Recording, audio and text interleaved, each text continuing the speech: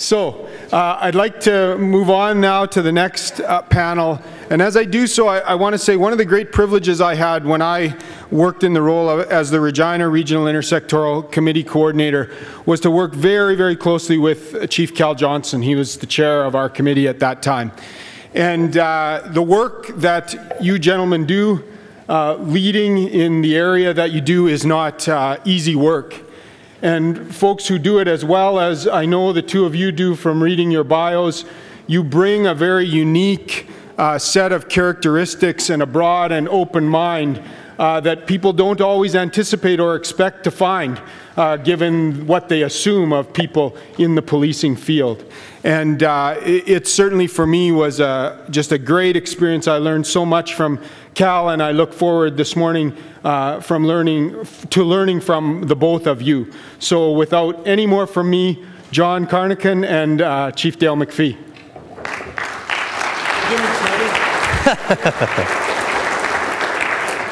I'm going to try well, I'm not going to try, I can actually step off the stage, but when I step off the stage, you need to tell me, I don't like standing around, I like to move around. I've been a police officer for 38 years, mostly in Glasgow, and we're not armed, so being able to move around has always been a real asset. So if I'm down here and moving around, you can still, yeah, is this okay for everybody? Please say it's okay, thank you. Yeah, super. It's great to be here. Although as a West of Scotland male, I'm at an age when it's statistically great to be anywhere. Because our guys die very young. So there's a couple of things I just want to do to set the scene. The first is those more astute members of the audience will note that I have an accent. I only acknowledge that as a fact. I am certainly not apologising for it. I'm very happy with my accent. But what tends to happen is, as I go through this, I'll get a little excited. And it'll get a little quicker. And before you know it, it may even be Gaelic. So what you have to do is, if I'm getting a little quick, just do this and I'll slow it down again. I try my best, but it's really difficult. The other thing I should say is that I have a mentor called David Alexander, who's now CB, who's now 82. He's a retired Major General from the Royal Marines. And he used to say, and still does, there are two types of people in this world. There are those who take themselves seriously and those who take their job seriously. Avoid the former and copy the latter. Okay? So I do serious business, but I don't have to be serious all of the time. So if there's some stuff in here that's inappropriate, I apologise from the start. I hope it's not. So there'll be no jokes about Canada, honestly, about Canada and the length of this place and the size of it. It's just absurd. You've got too much land and we don't have enough. You should be giving us some of this back. and there are so many Scots. Everyone I've met has a relative in Scotland. But nobody, thankfully, has said, do you know? So thank you for that. Okay, I'm from the Violence Reduction Unit. Violence is my thing. Well, violence reduction is my thing. You'll note, first of all, that I'm not about violent crime. I'm about violence. We're interested in violence from bullying to suicide. Suicide is self-directed violence. It's a way of dealing with a challenge using violence. For every homicide, well, sorry, in Scotland we have murders because we say murder much better than we say homicide. For every murder we have, there'll be 8 suicides. So it's not about the crime, it's about the violence. Domestic violence and violence against women. We don't fix that, we will never fix violence. Absolutely never fix it. So, a woman will be the victim of domestic abuse 34 times before she finds the courage to step out of that and report it to the police. Does that mean we're not interested in the 34th or the 33 times? That's absurd. So the idea that we should just be dealing with crime that's reported, and the idea we should just be dealing with offenders is absurd, and you're missing the point. I'm going to teach you a new word. It's called feckless. Feckless means totally inept. It means you can't deal with things. So the people that we lock up are feckless and stupid, in the main. So we need to do something about that. Their sin's ignorance. So the good news is we can fix that. That's about education and changing the way we are. So I will go through this. I'm going to stay in the move as well because it'll make Jeff a bit worried about how I'm going to see the cards when I've got to stop speaking. And the only bit of advice I would say to you, Jeff, is You shouldn't be concerned if you're chosen because you look good. I would just enjoy the moment. I wish I had been chosen to do something because I look good, but sadly it's never been the case, you know. Despite my best efforts, we'll need to work out how this works now, which will probably be the wrong way around. I don't really need these. They're only for seeing. So what we'll try and do is some context. So I'm going to speak about violence and frame the context around violence. That's the Trojan horse. But it will apply, hopefully, to other things. Maybe the simplest way to look at it and how it might look, if you think about drugs and illegal drugs, not alcohol, but illegal drugs, we've spent a lot of time in the UK and elsewhere on interdiction and actually stopping drugs getting into the country, on the supply end. You know, we spend 95% of the resources on drugs at that end of it. Now, we're an island. We don't grow poppies there. We don't grow cocoa there, and yet we have cocaine and heroin and stacks of it. So we've done nothing about the demand end. And we can do something about the demand end as well. Because some kids know how to say no. So how is it we know that? So we need to work on that. So that's where we're coming from. Then that notion it's a wicked problem. The public health thing, because my colleague Otto, if I may, you're absolutely right. Health is an issue. Absolute issue. Healthy communities, resilient communities. And the language is sometimes clumsy. We should be able to be big enough to get by that and say, this is what it's about. This is what we mean by this. And I'll tell you a story about a boy called David. And then some of the challenges that we face. Policing is a service of last resort. The time it comes to us, it's broke. Yeah? So it's that idea in terms of prevention that if people kept falling off a cliff, what police do is they work out when they're going to fall off. We get an ambulance down the bottom of the cliff. We find the best road to get to the hospital. We make sure we've got good orthopaedic surgeons in the place ready to do it. We might have a 4x4 truck because it's steep to get up from where they fall off. Where someone from public health would say, why don't you just put a fence up and a big sign saying watch the edge of the cliff? And we haven't done that. And that's what we can do. We can do all the stuff at the bottom of the cliff. But you guys need to be working at the top of the cliff. Our job's to stabilise the patient. Comes to us, it's broke. And even the best police force is not going to fix the challenges that are there. All the determinants around violence are social. So we need to work out how we're going to do that. So we work away at that top end, chipping away at the iceberg. That's the bit that we work on, the bit at the very top. But it doesn't make a blind bit of difference to the size of the iceberg. It just bobs up a little every time. If you want to change and shrink that iceberg, you need to raise the temperature of the water. And that's about big things. That's about equality. That's about gender equality. That's about alcohol. That's about consumerism. We live in a world that values commodity above community, where young people are bombarded with things to do it, bombarded with what it's like to be, what you should look like as a young woman, what you should do as a young woman, what a man should do. We're bombarded with that, and that's the stuff that we're working against. So while we work away at the top end, we need to be thinking about the temperature of the water stuff as well. It's really important.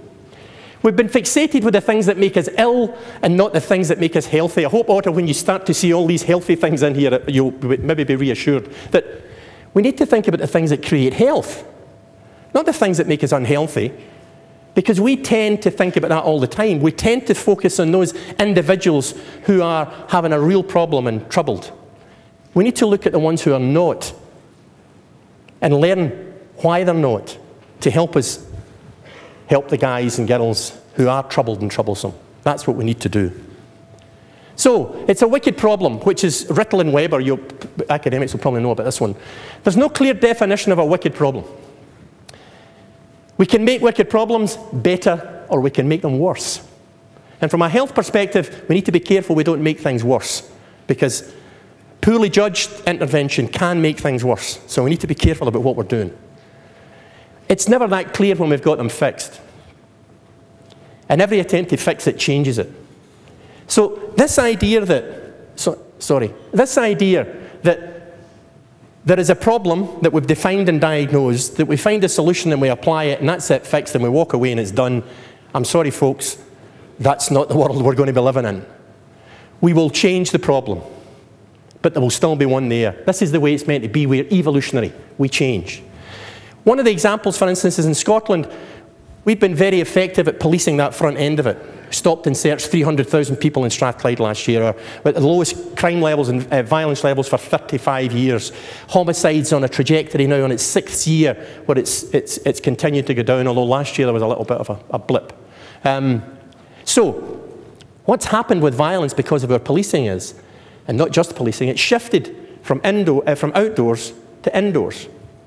So you need to keep diagnosing the problem. You need to nuance the issue. There's no point looking at crime stats and say, well, I see violence is up in Saskatchewan 2%. That tells nobody nothing. It needs to be about what it's about. It's nuanced, and we need to understand that. It's about a doctor. A doctor wouldn't say to you, oh, you've got cancer. What kind? I really don't know, you've just got cancer. But why would you do that? So you need to understand what it's about. You need to understand the detail. So ours is shifted inside. And there are a few reasons why we think that's happening. Number one, bloody good policing. Number two, smoking ban. Number three, alcohol's far cheaper in an off-sales in a supermarket than it is in a public house, in a pub. And there's fewer restraints. Sky television, cable TV, Northern European weather. There's a whole reason why that's there. Now, if we've got more fights happening indoors at parties, and I don't mean domestic violence, but happening at parties and stuff, how do we police that? How do you if you buy a certain amount of drink, you get a free police officer to stand in your hallway with a yellow jacket on? We don't. We have to think of other ways of doing that. And that's currently the problem. So we've changed the problem a little, and now we're having to deal with that change. So it will always be like that. So it's never going to be fixed. And the other thing as well about violence and criminal justice is, it seems to me that the only time people are satisfied with anything if it's zero. People are not satisfied if someone's offending behaviour reduces by 50%. What they'll say is, oh, he's still offending. Well, 50% reduction is a result. It has to be. So we need to think about that. So violence, interpersonal violence is a public health issue. It's not a crime issue. It's a public health issue. Yeah? And that's Etienne Krug, Director of World Health. When we found this, Karen McCluskey and I, Karen's my co-director. A couple of things about Karen. One, she's far more attractive than I am. She's got fabulous shoes, and she's got the brain the size of Belgium. She's a forensic psychologist and as bright as a button. We call her Sparky, and you would, if you ever get the chance in Scotland to meet Karen, you should actually take it. Because we were thinking when we found this, good, we can give it to health, they'll deal with it, But they weren't terribly enthusiastic about the plan. So we still have it, but we work on. So what is it about? Well, first of all, it's about understanding the scale of the problem. Imagine, for instance, that in health context, Lord Crompton, who was tasked with doing something about TB, and they said to him, go and fix TB. And he said, right, I'll use that criminal justice model. So we'll wait until someone gets TB, we'll wait until they come along and tell us about it, then we'll diagnose it and we'll put them in a sanatorium, and if they get better, we'll let them out. And if they don't, what are you going to do? That's what we do with young men who are violent. That's what we do with violence. We wait until it's reported to us, we do something about it, we put them in a jail, we leave them in a jail, they come back out, they commit a bit of violence, we arrest them, we put them in a jail, they come back out, they do a bit. But what Lord Crompton did, which was really smart, he said, maybe that's not the thing to do. So what they do is, in health, what's the size of the problem? What's the scale of the problem? Let's diagnose the problem. So we look at the scale of it. We understand what impacts on it and what causes it. If we understand the causes, we can start to reduce the risk and increase the protection. Alcohol, for instance. Limit access to alcohol, you'll limit violence. You will. Limit access to firearms, you'll limit murders. You will. Just fact, you will. Then once you've tested these things out and evaluated what you're doing, and you need to evaluate the stuff you're doing, then you scale it up. So you do it whatever you can. So some of the stuff you're doing here that I've seen over the past few days is just outstanding. I'm really, there's a part of me that's really happy to have played some part in the work that Dale's done and the hub. Another part of me is really teed off that you've actually moved it to the next level, that it's somewhere else and we're now behind. So we need to catch up, and I will be catching up, believe you me. We'll be doing something entirely different very shortly. So there's that stuff that it's there. It's always shifting, and we always need to be adaptive. It's that diagnosis. Doctor doesn't diagnose you in day one and say that's it, fixed. You go back 6 months later with something different, and they say, oh, we diagnosed you 6 months ago. What are you doing back here? We always need to stay on top of that. And that's about good information, good baselines, good statistics. Not the statistics that say that's crime up by 2%, but really good, nuanced statistics that make sense to us so we understand what the problem is. Pressing the wrong button again. There's probably something happening somewhere when I'm pressing this button that I don't know about. Oh, there you go. So we need to identify the risk and protective factors. And then once we do that, we can say, so alcohol, reduce access to alcohol. That will make a difference. We need to develop and evaluate interventions, and interventions that work. And I should say as well with the injury surveillance, that's the reported crime stuff. We know that in hospitals in the UK, not just Scotland, but throughout the UK, and I would suspect it won't be far out here, only between 1/3 and 1/2 of people who turn up at an A&E as a result of a violent incident will report it to the police. And they don't report it because they're going to do it themselves, fix it themselves, more violence. They don't report it because they're too afraid, more violence. They don't report it because they don't think we can do anything about it. What does that say about communities' confidence and well-being? So we need to raise that up. So for the politicians, we have to say, you think it's bad? It's actually 3 times worse.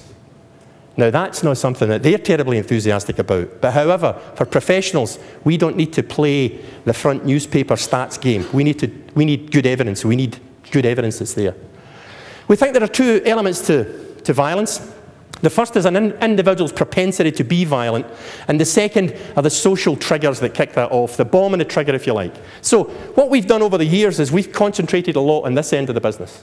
So you get new legislation. It was interesting when Gerald was speaking about what politicians can do. I always think they can do 2 things. Spend money, make laws. And they're not keen on the first one. So you get lots of laws, certainly in the UK. We made antisocial behaviour illegal. It's still there. But what politicians can now say is, don't tell me about it, I made it illegal, speak to the police. In a rugby terminology, we just caught the man and the ball, you know, at the same time. So we need to be careful about that. We've done very little about the personal stuff. That's been a Rubicon we've never been prepared to cross. Well, I think we have crossed it now, because we need to start thinking about these things. It's a science, it's not a notion. So, right button here. So this is the story of David. I'll tell you David's story first, and then we'll come at the end.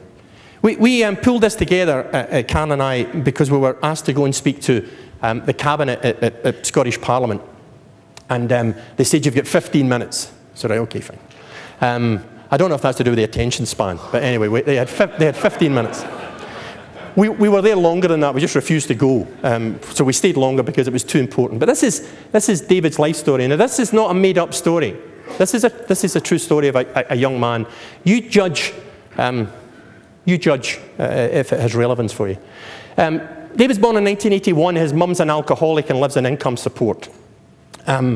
So fetal life would have been challenging for David. I should say as well that when Gerald said he learns about things, I may use a phrase called emerging evidence.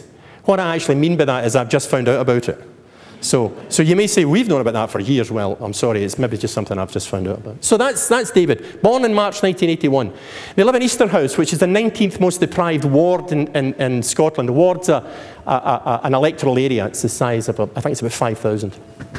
Before he's 3, they move because of domestic violence, and he's housed and rehomed to Milton, which is the 17th most deprived ward in Scotland. Then he attends the nursery school, he attends the primary school, he's rehoused again to the 9th most deprived ward because of ongoing domestic violence. This is his dad. Okay, it's his dad. The family are moved to Easterhouse. He moves in with his maternal grandmother because his mum can't cope. This is his granny, and this is the family. They're wholly workless, a wholly workless household. There are 3 uncles in the house, adult uncles, with 120 previous convictions between them. From drugs to robbery to knives to everything. We put David in here because we thought it was better than where he was. This was better than where he was. I should say as well, we've since tracked down, last October we tracked these, the uncles again. Sorry, there are 4 there, but we could never find a trace of this guy. We don't know what happened to him, which is a bit of a concern as a murder investigator. But anyway, we couldn't find him. So I thought we'd better not ask too many questions. So keep the stats right, as they say. 2 of the uncles are dead. Alcohol-related stuff. We have 4 times as many men dying in Scotland in this decade of alcohol-related illness than in the 1980s, and 3 times as many women. There are men and women turning up in their late teens and early 20s with sclerosis. That's something that was reserved for 40-year-olds and 45-year-olds not so very long ago. There's something happening. And what's happening is that we're commercialising alcohol to such an extent and making it available to such an extent, people are just getting caught out with it. This is where he lived. It's in Easterhouse. It's 6 in a block, controlled entry, double glazing. The houses are fine. The family are rehoused again due to domestic violence. This is a new partner, just in case you thought there was only one domestic abuser in Glasgow. He's rehoused again due to local authority plans for demolition and regeneration, rehoused again due to local authority plans for demolition and regeneration, rehoused again due to local authority plans for demolition and regeneration. We're big on regeneration. We're actually big on building houses. Sorry. Regeneration. Yeah, those are quick. Rehoused because we were knocking the houses down to build new houses for them. Regeneration. I'm sorry. A timely reminder though. A timely reminder.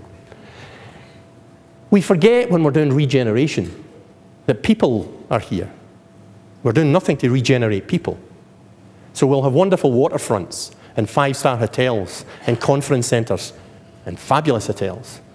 But we need to remember there's people who actually live here. So we need to remember what they're about, and that's important. Then he starts St Leonard's Secondary School. We spoke to his head teacher. He remembered him. He remembers him as being diminutive. That's his fetal life. He's very small, diminutive. Lots of young men in Glasgow are like that. Don't mistake that as meaning you can take them, because they're small but game. He starts to get involved in gang rivalry. He's a truant. He's out with parental control. This is the area he lives in, which is the east end of Glasgow. These are gang territories. Up until 5 years ago, we had no gang strategy. We waited until after the fight. We arrested the offender, feckless and stupid, and he got offender services. We picked up the victim, he went to hospital, and he got victim services. The day before, it was around the other way. And their issues are exactly the same, victims and offenders. It's the services that are set up differently. So we need to think about that as well. We since introduced an intervention program founded, and Hirsch mentioned it earlier, Cincinnati, based on the work of David Kennedy and Gary Slutkin, like the Boston ceasefire. We brought that over from Cincinnati, applied it over here, tied a ribbon on it, tartan ribbon, and over 2 years, violent offending in that area of the 400 young men who are engaged with us is down by 53%. 53%. And when people say to us, when we brought it over at first, well, this is Glasgow. We're not like the boys in Cincinnati. They're black African Americans. We're white Scots. We're different. We're not that different. We're absolutely not that different. Same issues. So, he moves to Easterhouse. This is Easterhouse. It's the other side of the road. These are all gangs. These are the gang names. Aggro, Skinheads, Drummy, Dentoy. We've got Caltoy. These gangs have been in existence for, between the wars the gangs were in existence. There's intergenerational stuff between these gangs. It's recreational violence. They're not criminal gangs. They're offending behaviours to do with alcohol and to do with violence, nothing else. He commits a couple of breaches of the peace. He's referred to the reporter. That's our children's prosecutor, where we deal with children founded on their need and not their deed. It sounds fabulous, but It's not as good as it sounds, I have to tell you. It's really challenging. Reporters do a great job, as do the social workers who are there, but it's really difficult. There's a scale thing involved in it that's there. Family are moved to Easterhouse again. He gets done with housebreaking. He's classroom disruptive. He's excluded intermittently. He's into solvent abuse, sniffing glue. He's family resistant to involvement. He's done with assault, shoplifting, theft, breach of the peace, drinks alcohol, theft of car, road traffic offences. Family move again. He's 15 and a half and he kills a man. He stabbed him once in the upper torso and the man died at the scene. Now, when David was at school, his ambition was not to be a murderer. Nobody's ambition is to be a murderer. It's not an option. It's not an option to be an alcoholic. Nobody says, who'd like to be a heroin addict and a prostitute when they grow up? We don't do that. But it happens. So we need to be thinking about where we are and how we intervene with that. David took a knife with him that night. He still didn't intend to murder anybody. He stabbed people before and they haven't died. He's been stabbed before and he hasn't died. He's feckless. You and I think, you stab someone in the upper torso, you're going to hit a major structure and you will do them damage. David doesn't think like that. Doesn't think like that. So stop thinking that they make the same cognitive choices that we do. They do not. They do not. Not because they deliberately don't, they cannot. They don't have the capacity to do it. But it's really interesting while that's on the screen.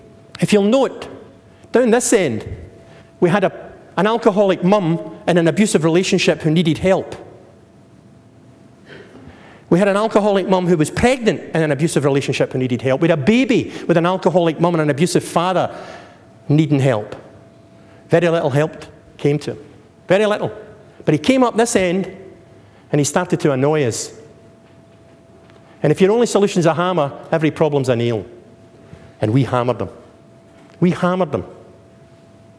And we're good at that. That's where we spend our money. That's what police do. There was no police officers here. There were no police officers here. So there's opportunities in David's life to have made a difference. Now, when David was sentenced for his murder, the judge said there was nothing to indicate he was anything other than a pretty ordinary teenager. Now, if that's ordinary, I'm leaving. We can't accept that as being ordinary. You wouldn't accept it for anyone in your life being ordinary. So why do we accept it for other people? We cannot have that tolerance that low. While he's in prison, his mum dies of a heroin overdose and his sister goes into secure accommodation. He participates in escorted leave, and while he's out, he gets done for trying to take drugs back into the prison. He gets released in life licence. When he gets released in life licence, the ministers have to sign that off. And what they said was, although it was written by a civil servant to give the pressure off the ministers, it was the civil servants who wrote it. It said, he can look forward to strong support from his grandmother and his employment prospects look favourable. So we thought that was a bit, that must be the job centre plus plus sort of thing we do, that careers plus plus. So we had a look to see, because this is where we sent them back to. Remember this? We sent them straight back in there. So we had a look to see who else lived in the street. So the tourist board have said to mention to you that this is not 24 hours in a day in Glasgow. This is who lives in the street. At number 6, Christopher's there. He attacked a man in 2006 with a baseball bat and an axe. At number 8, there's a woman there who doesn't like the police and she carries a knife and her husband's a heroin dealer. At number 10, there's an amphetamine dealer, and her father at number 14 makes counterfeit DVDs. At number 12 is David's girlfriend. Because at 14, no matter what you are, you get issued with hormones. That's the way it works. At number 12 is John, OCG, Organised Criminal Group. That's an organised criminal group. He runs a security company and he's a drug dealer. At number 14, there's a Valium dealer. We have intelligence that our man attacked him with a machete. That wasn't reported to us. At number 15, there's a cannabis dealer. At number 11, there's an ecstasy dealer. And at number 9, there's a heroin dealer. Can you see the job prospects? Well, you're a young man in your mid-20s. You've got a reputation for violence. You've no empathy. You ain't going to get a job. Is there anyone in here who's an employer would employ him? You wouldn't. So what do? Just cuddle up and think that's life over? No, he doesn't. He gets on with it because he has some skills. Look how he's been brought up. He can survive. And that's the great thing about humans. We'll adapt to how we're brought up and where we live.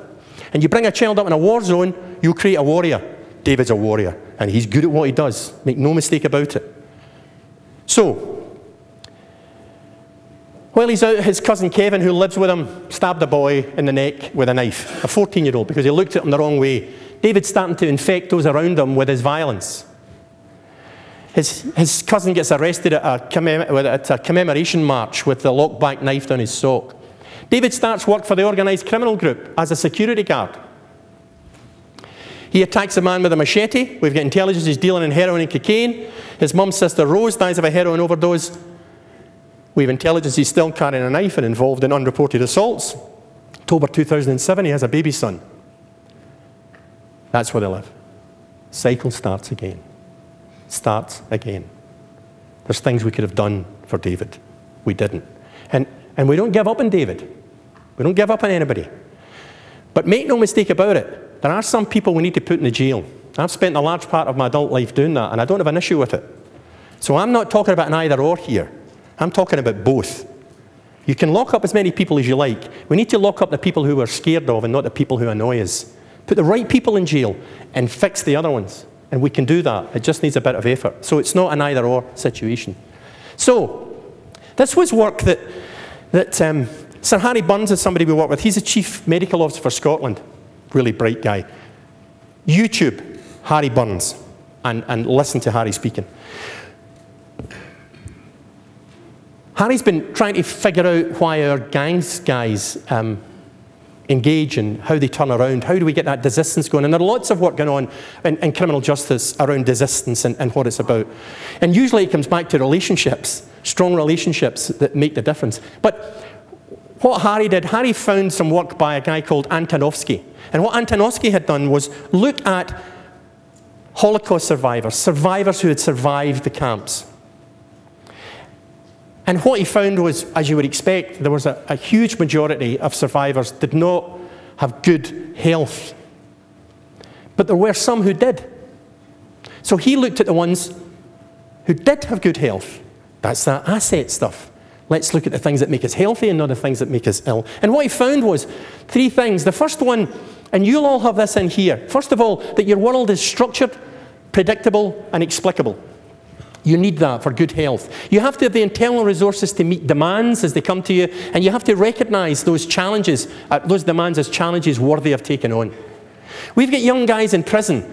They don't want to come out of prison because when they come out, their lives are chaotic. They're living in stress all the time. Stressful. If you're walking down a street and don't know if somebody's going to chase you and stab you because you've been fighting with them since you were 11, it's really stressful. If you fancy a girl who lives in that community over there, you can't go there because you've been fighting them for ages. You'd like to have a job, but you have to walk through different areas and you think you'll get chased for there. That's stress that these people are living in every day of the week. That's why health is not good. So, Harry Burns, you need to check out Harry Burns. So, this is an ecological model, just to pull it together around violence. And the individual, relationship, community, societal. So in individual terms, what we need, we've got these young guys who lack life skills. I actually don't like the term skills, but we'll use that for the sake of communication. There's clumsy language. The most important 4 years of a child's life are up to age 3. That's no emergent evidence. That's there. You want the evidence? We'll order a couple of trucks and bring it in here. That's where we need to spend our money. Heckman was visiting here recently, I believe. James Heckman, Nobel laureate economist. For every £1 you spend in early years to get the result, you'll need to spend 7 up here. There are key moments in those early years of development, and baby's born with a blank brain almost. And the synapses fire up and create happiness. They create contentment. They create problem solving. They learn to communicate, to negotiate, to compromise, to empathize. And if they don't have those skills, they can't do it. It's not that they're deliberately being there. And when mum has a brand new baby, she doesn't say, I'm going to make your life absolute hell. They don't. It's a teachable moment. When mum's pregnant, her principal responsibility is to create a safe environment for her baby. If she's in an abusive relationship, where there's aggression and stress. It doesn't even need to be violent, as in physical violence. The stress that causes there is horrific. Cortisol is a stress hormone. We need it. But it doesn't help baby when mum's producing it. It does damage to baby. Alcohol in the womb. There was a time when we thought, this is emerging evidence, a time when we thought that babies were safe in the womb. They're not. So the most important 4 years are up to age 3. We need to see who needs support and needs help, and we need to work with that. And then when baby's born and they start to develop and the synapses connect and we do things, they learn to do all this stuff. But if they're not in a good relationship, if mum can't do it, if mum can't parent, and it's not just a mum's job, but that's who's present at the time, and that's why parents are important. So it's not about good or bad parenting. It's about helping parents be as good as they can be and recognising that if that's the most important time in a human's life, we need to be there to help them when they need help. That's where we need to spend our money, there. We also need to spend it up this end. That's why it's a wicked problem. But we need to try and shift some of it down there. And that's why domestic violence is absolutely at the heart of this. If we do not fix violence against women, we will never, ever, ever fix violence. And here's the thing, guys. Violence against women is a man issue. It's not a women's issue. Women have been fighting on the field now for the past 40 years. We need to get in and help. Somebody said today you can't be a bystander anymore. Well, you can't be a bandsider in violence against women. It's not enough to say, I don't assault my wife. You need to challenge things. And think about the iceberg and the temperature of the water. It's not just the physical violence. We need to challenge the language we use about women. The inappropriate language, the inappropriate jokes, the comments, the things we say, the way we talk about and to women needs to change. That's a man thing. So you can't be bystanders anymore, guys. You need to step up to the plate. So, in terms of relationship, parenting, as I said, it's not good or bad parenting, but being as good as you can be. And it's really challenging. It's really difficult. If you think about parenting in health terms, remember those protective factors. So let's say you're a well-educated couple in your late 20s. You live in a nice area, you drive nice cars, you have a good income, you're well-educated, you have a wide social network and a wide supportive family network, and you have a baby. It will still be a challenge. I've been married for 38 years and I've got 2 daughters. I've been living in a cloud of estrogen most of my life. It's still difficult bringing up kids. So you imagine those things as protective factors and take them away. So that you're not well educated. You don't have a wide supportive family. You don't have a supportive social network. You don't live in a nice area. You're on your own. You're 16. And when you're pregnant, what we do is we put you in one of the worst houses we can because we can't let it to anybody else. And we give you a forward-facing buggy. Forward-facing buggies is a whole other lecture. They should be facing towards you, not away from you. Because they need to learn. Anyway, so we need to think about that. It's really important, absolutely at the heart of that. And I think that the domestic abuse part is the part where I'm really having trouble with these buttons. There's only 2 of them too, which is really disconcerting. In the office they say I'm a digital immigrant. Tolerance. We need to change our tolerance and our acceptance of things. It's not enough to do that. In the East End of Glasgow with the gangs, I got a phone call from a chief inspector where he said, boss, that gang stuff's working really well. I said, yeah, we've got some of the stats back. He said, no. We got a complaint yesterday, he said, about dog fouling. Now, that's important. There was a time in those communities where they didn't even report gang fighting because it was normal. That's what happened. We can't do anything about it. Now we've lowered the tolerance to the level where they're saying, gang fighting stop. What the hell are you doing about this dog fouling? That's a good thing. That's a good thing. It's just, I'm not sure if there's any MBAs, MBA junkies. How do you fit that into your KPIs and your plans? Anyway, I'd be interested. That's a serious question. Inequality, and we spoke about that at the start. The societies where there is least violence are most equal. The societies where there is most violence are most unequal. It's there. So we need to fix that. This is, when we're talking earlier, after last night, this is the framework that we work in Scotland. This is Scotland's strategic aims. We want to be wealthier and fairer, safer and stronger, greener and healthier, and smarter. I think if you were, Ritters, you'd be talking about, an order-generating rule. We've got 16 national outcomes. and we have got 50 indicators. The indicators are like, we need to reduce victimisation by 2%. So every local authority buys into these, there's 32 of them, and they give them the money and say, we don't care what you do, you need to do it in your own area, but this is the stuff you need to be working on. Have I got that around the wrong way again?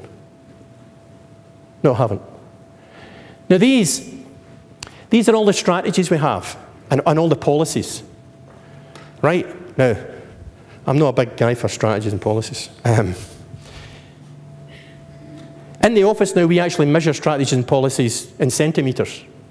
Is it any good? 3 centimetres, boss, it's a really good one. It'll hold open the big door. Because it's not about that. That's our 10-year strategic plan for violence, and it's big print. Keep it simple. Keep it simple, because we're doing the right things. These are the titles. Look, you know, valuing our young people, curriculum for excellence. That's the education one, and in that is resilience and well-being. So we can speak about young people, to young people, about resilience and health and well-being. GIRFEC, get it right for every child. Well, why the hell wouldn't we? We need to write a policy to get it right for every child. That's a worry, but we're doing it. All of these things are the right area. More choices, more chances. The early years framework, an early years minister. But the point I want to make is, those strategies and policies will change nothing. It's people, it's relationships that change things, not policies. So when we look to the leaders, as Hirsch mentioned earlier, you know this, the leader to lead us out of trouble. No, we don't. We're our own leaders. We need to do things from the ground up. So the strategies are fine, but they ain't going to fix it. I'm going the wrong way again. So some of the challenges we have, I'll be 2 minutes and we need leaders, not technicians.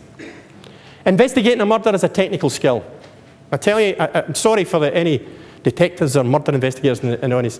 Here's the secret. It's dead easy. We've got a detection rate of 98-point-something%. The feckless and the stupid. It's straightforward. Make us look good. See that CSI stuff? They normally hand themselves in after a couple of days. Command and control. We can't always have that command and control. You know, the guy, you know, here's the leader. He's got a plan or she's got a plan. She'll tell us what to do, and if we obey the plan and follow the rules, everything will work. No, it won't. We've tried all that stuff. We are where we are. It won't work like that. It needs to be far more adaptive. It needs to be local. So you need good diagnosis of what's the issue locally and what can we do. Professional gangs.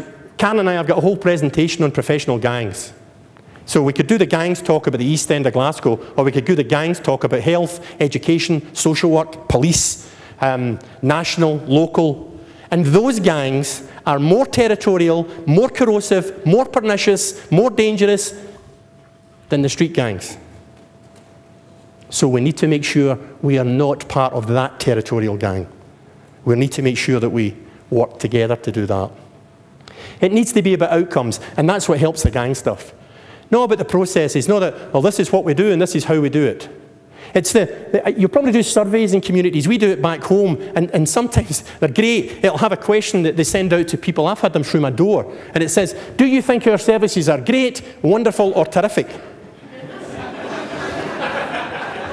And we literally do that stuff. We turn up to people and say, here are the services we have. Would you like to choose one? Well, none of them actually suit. It's all right. We need to design services that suit the issues and the needs of people that are there and add value to people and communities. Not the services that suit us. We need to do it with people and for people and not to people. People affected by the outcome must be involved in the process. Absolutely must. And can I say to you, I've done more miles than Richard Branson this week with RCMP, and it's been all over the place. That's the one thing that's been really, well, there's been several, but that's been really impressive. The number of community leaders and community members who are actually at these meetings and listening in. So you guys, I reckon, are just ready to push this over and make it really, really smart. And we need to work on the assets and not the deficits. This was some stuff that we were talking about this last night, understanding where we spend our money and the effect it might have. Because there's only one public purse. So if we reduce the number of knives in the street, health benefit, because orthopaedic lists will get shorter, because they're not having to stitch up young men who were stabbed or hit. If health have a good alcohol strategy, then we'll have a better time in policing, because there'll be fewer people, hopefully, drunk and getting into trouble. So there's a connection, and there's only one public purse. There's not a health purse or a police purse or one public purse. I mean, when I look at my salary, which is a pittance, but when I look at it, it doesn't say, you know, here's the 40% tax, but we're sending 2% to health and 3% to education. It just says, give me your money. So there's one public purse, so we should pay attention to that. This is how you'll make it work, I think.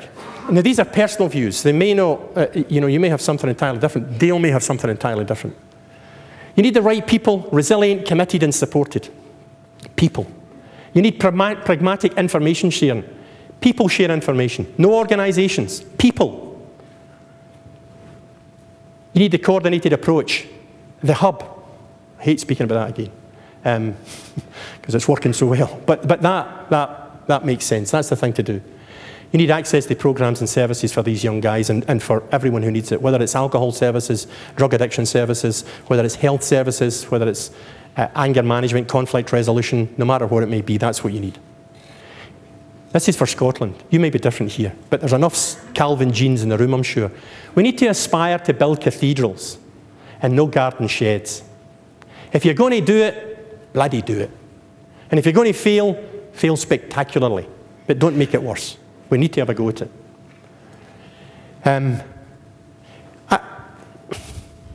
It's difficult, really difficult to do.